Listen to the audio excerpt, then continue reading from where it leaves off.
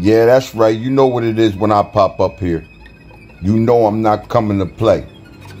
I'm here to drop these receipts. Because it's crazy how many people still think we from Africa. But this is a picture of a painting of the people that Columbus brought back with him to Europe. As you can see here, he's kissing the king and the queen's hands.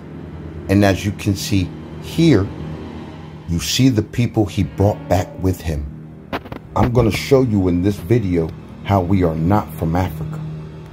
This is a document you can read yourself. I'll help you out.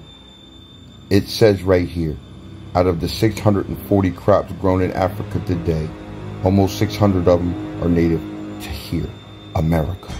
It also says beans, squash, pumpkin, peppers, strawberries. There was a European strawberry, but it was inferior to the American strawberry. Vanilla, chocolate, wild ripe, tomatoes, all American natives unknown to Europe, Africa, and Asia before 1492.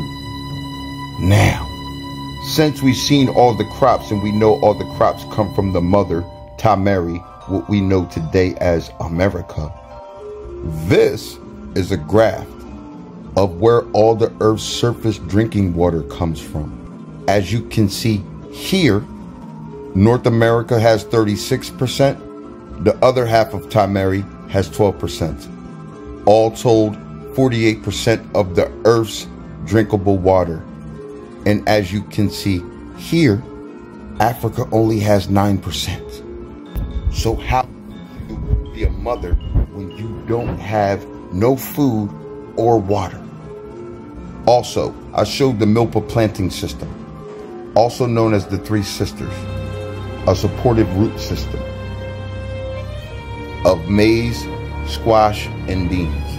But that's not the only thing we planted. This is a document on how we built the forests. As you can see here, it started at the home garden, then the plant tree nursery. Then when they were old enough, they got cycled into the forest.